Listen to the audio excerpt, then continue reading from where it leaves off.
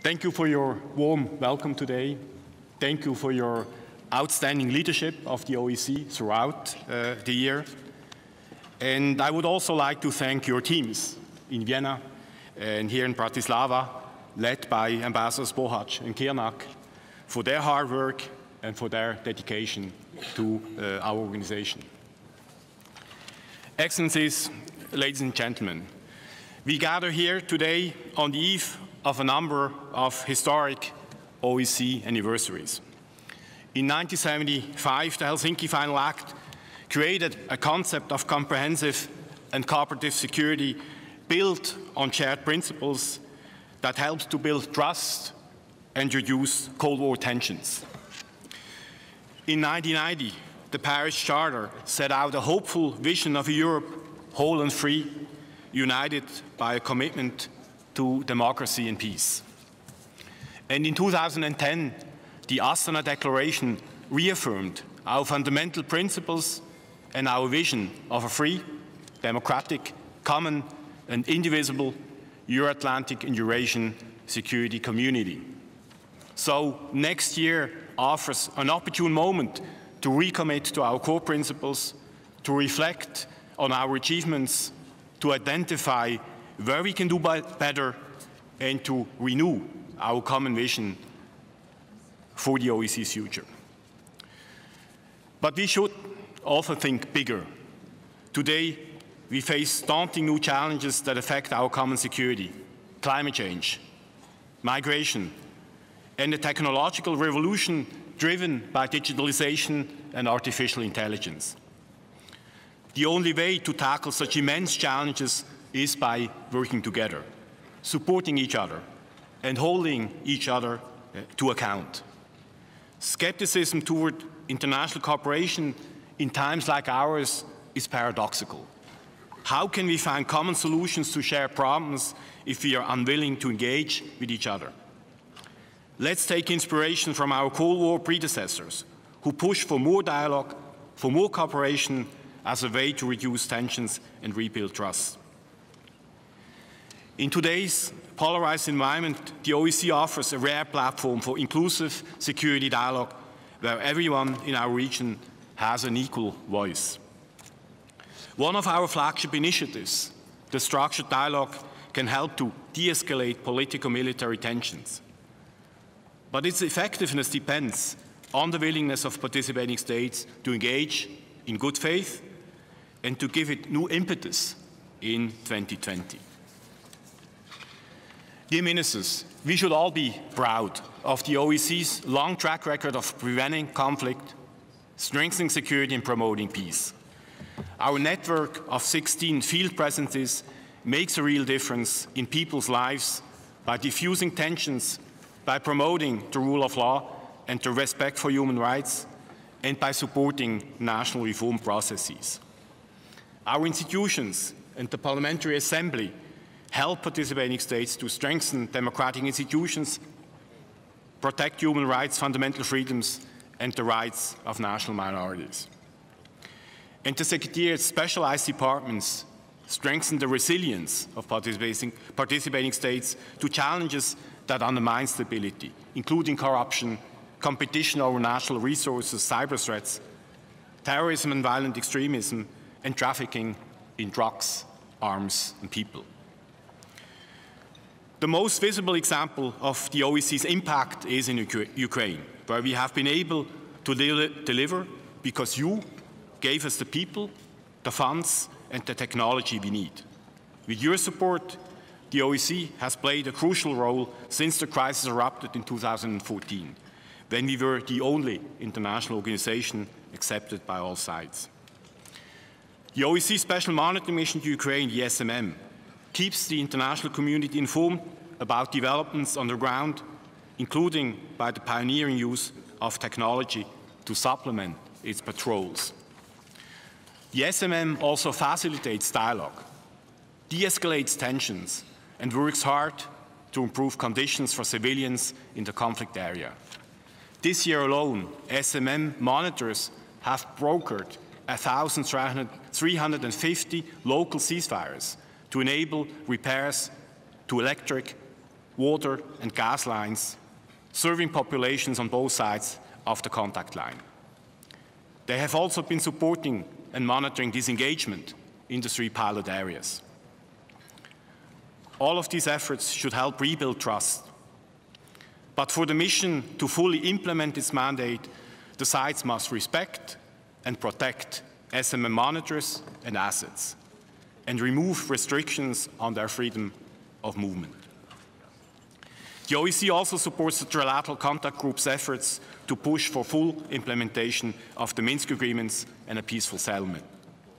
Although the situation in eastern Ukraine remains fragile, right now there is a huge window of opportunity to make progress towards sustainable peace. We must all do our utmost to support this new dynamic. The entire OSCE region will benefit. Peace in eastern Ukraine would help rebuild trust. So I hope that next week's Normandy summit will give the sides a strong political signal to undertaking courageous steps towards bringing peace to the people of Donbass. Such a signal could also offer inspiration for progress in other conflicts in our region. The OSCE is ready to support all steps towards peace. We are also ready to respond to participating states that want greater OSCE engagement. We see this now in Central Asia, where a new spirit of openness has created new opportunities for cooperation. Our field offices, institutions, Secretariat and Parliamentary Assembly are all eager to respond to requests to help strengthen security in the region and to support national reform processes. Our Asian and Mediterranean partners also want to increase cooperation, and I hope you will support our efforts to strengthen OSCE collaboration as we mark the 25th anniversary of the Mediterranean Partnership this year and the 25th anniversary of the Asian Partnership next year. The synergies that partnerships create enable us to promote peace and security more efficiently and effectively. Efforts to leverage partnership with other international organizations are firmly grounded on the platform for cooperative security agreed at the Istanbul summit 20 years ago. We have already strengthened our relationship with the United Nations, our most important partner, resulting in more effective cooperation, significant cost savings for all of you, and closer alignment with the Sustainable Development Agenda. Ministers, your presence today signals that you believe in cooperation and that you support the OSCE. It is clear that you recognize the OSCE's immense potential. Each year, you demonstrate this by tasking us to do more. While we are inspired by your high expectations for our organization, frankly, they also create a burden for us. I'm well aware that resources are tight for everyone, and I continue to look for efficiencies. But the OSCE needs you to demonstrate your support.